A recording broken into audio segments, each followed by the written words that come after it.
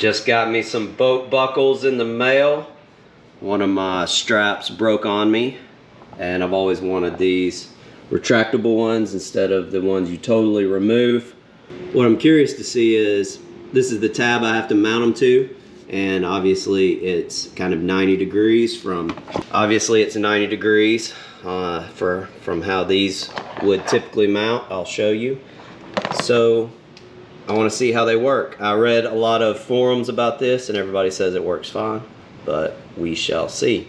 Make sure to check out my website, Rocket City Outdoors. I sell a lot of unique bass boat accessories like these brackets for battery disconnect switch, flow route remote drain valve, etc. These are clear plastic, not metallic. They're UV resistant, won't fade, very pliable, very sturdy too. So check them out, rocketcityoutdoors.com. Here's the hardware. Hardware pack has 4 washers, 2 locking nuts, and 2 fasteners.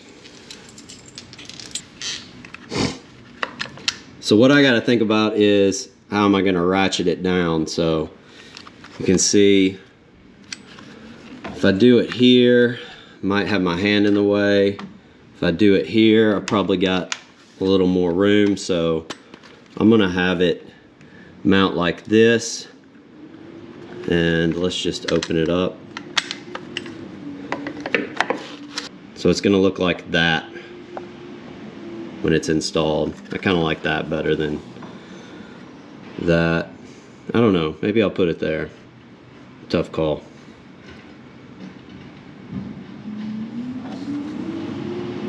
If I put it right here, it's a little bit higher up. Looks like it's not going to hit the ground either way, but I don't guess it really matters.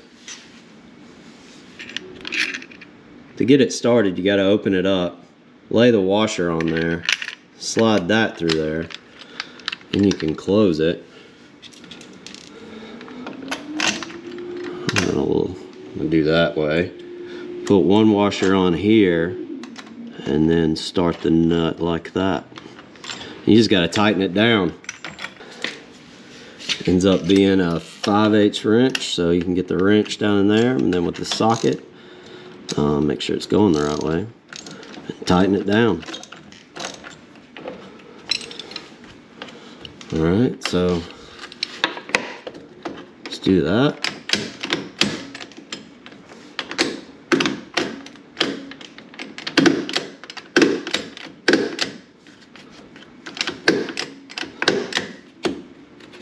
Good to go.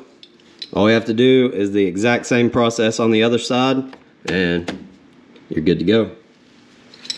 Again, thanks for watching, and make sure to check out Rocket City Outdoors for cool stuff that's 100% made in the USA.